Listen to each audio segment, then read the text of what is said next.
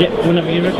Okay, so my name is Fabio D'Alessi, and this is a MeeGo product that we have here, a home automation framework entirely based on MeeGo. Okay, brilliant. Let's have a closer look, shall we? Okay, so just wait a second. So, can I speak? Yeah. Can we go on? Okay, so whenever you have very complex buildings like houses, hospitals, or palaces, you always face yourself with the problem of having to interface many different devices, and every device speaks a different protocol and can be on a different bus. So what we did here was a technology to integrate all the buses and protocols in a single architecture, which we call the virtual bus.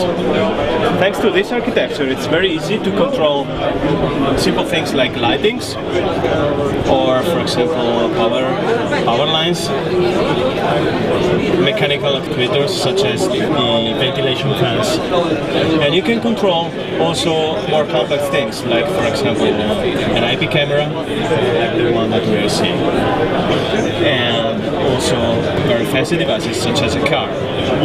Thanks to this device, we can connect to the service port on a car, and we can connect directly to the engines of the car.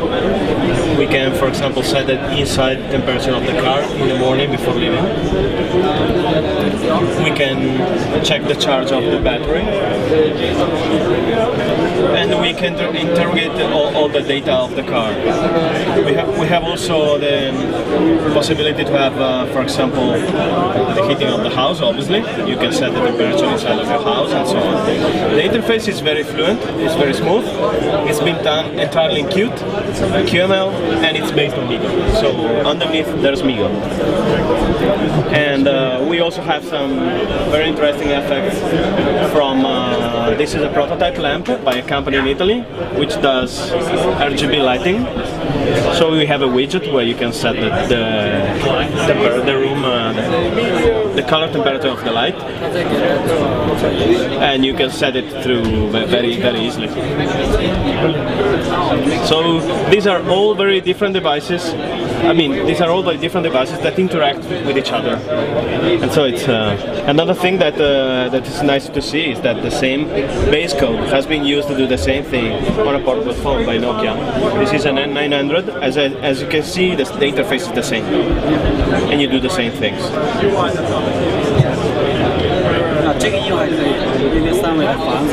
Brilliant. That looks very good, to say the least. I want that on my phone, but we'll talk about that very short. I'm not joking, I want it. Yeah. And this is already a product on the market. There are companies that in was Italy. a question that I was potentially going to ask. When is it shipping? When can people have it? Oh, this is a product for OEM customers. We are doing B2B. We are looking for B2B models. So our typical customers are OEM manufacturers of home automation systems, which want to implement our technology. So there are shipping products in 2011 with this technology on board. Brilliant. Okay, thank you very much. Thank you very much. If you want my business card, yes, you can.